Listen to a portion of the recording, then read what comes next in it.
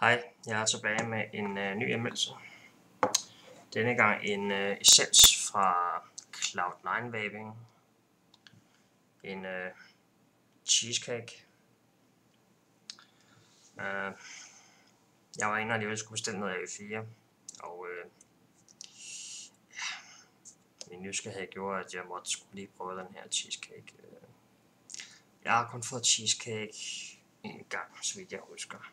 Og det var sådan en rigtig lækker, cremet cheesecake med sådan et kirsebærgelé ovenpå, og det smagte fantastisk. Så jeg tænkte, ja, det kunne da være, der var god. Jeg blandede 3 ml af den som 10 mg, og jeg har blandet 10% kun med selve basen af Heaven Juice fra flavoret og essensen. Jeg har hverken sødet den eller noget som helst. Jeg prøver at dufte selve essensen.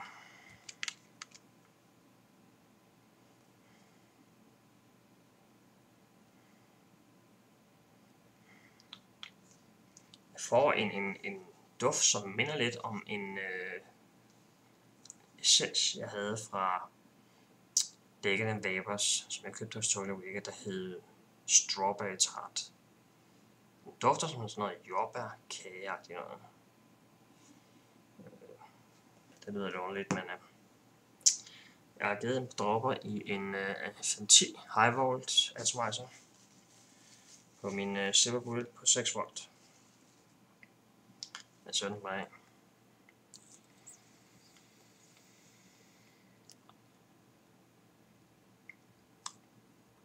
Fin damp.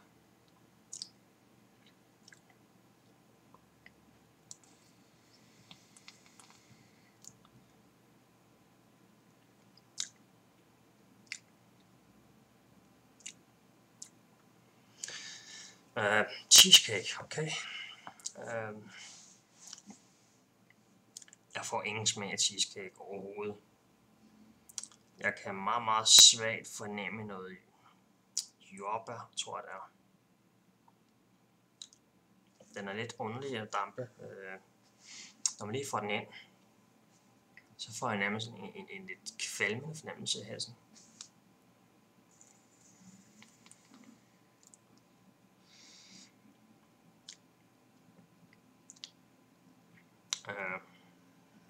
Ikke lige hvad jeg havde regnet med. Jeg havde regnet med sådan en rigtig lækker, cremet cheesecake med en eller anden form for frugt i. Men det får jeg overhovedet ikke.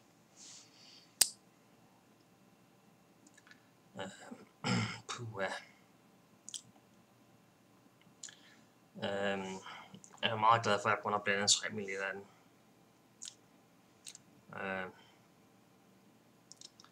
Fordi jeg ville have æret mig grønt, hvis jeg havde lavet 10 ml.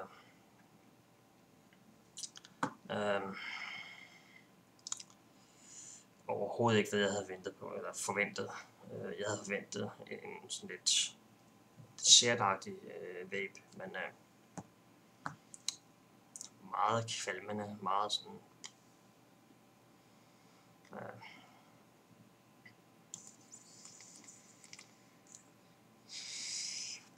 fy for satan.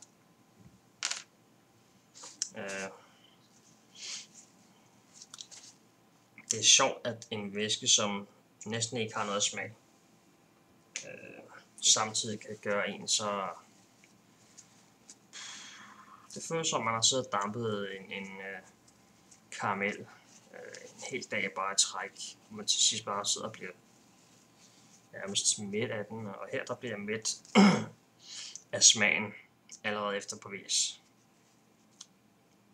Det er sgu ringe. De skriver på deres hjemmeside, at de anbefaler, at man starter på 5%, og så kører op til 20%. Så jeg tænker, nej, jeg må nok hellere starte med 10%. Men jeg får ingen cheesecake smag overhovedet.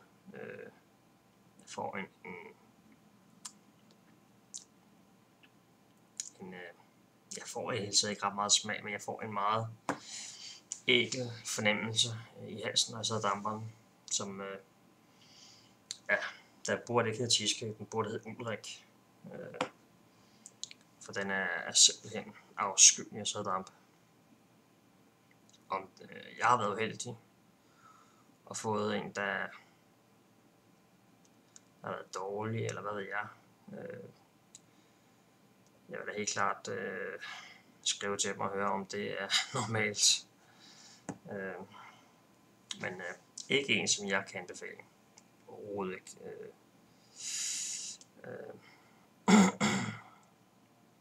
Tager lige min hverdagsvape.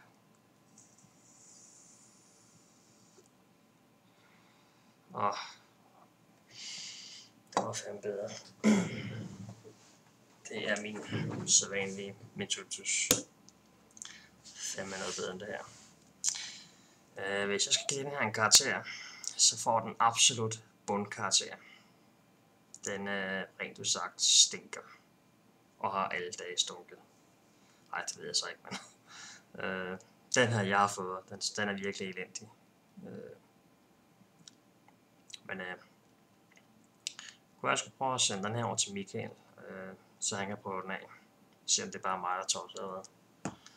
Men den her, den rører durk lige i væsken. Fy for sagen.